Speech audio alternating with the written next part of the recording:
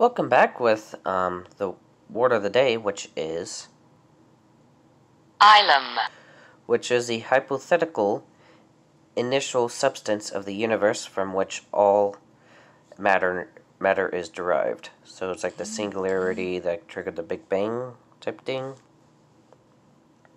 So down to the origin, the modern definition of Ylem is the hypothetical instant substance of the universe from which all matter is derived, originally conceived as composed of neutrons at high temperatures and density. The spelling of Ylem comes from John Gower's 33,000-line poem, Confessio Metis, a lover's confession, finished in 1390,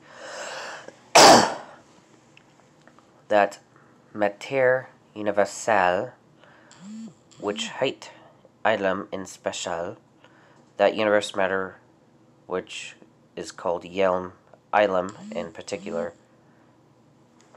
Gower's Ylem is one of several Middle English words, also Yle, Ylem, Ylem, from medieval Latin Hylem or Ylem, the accusative singular of hyle, isle, from Greek hyle, forest, woodland, wood, firewood. Aristotle used the phrase prote yle, primary stuff, matter, and material.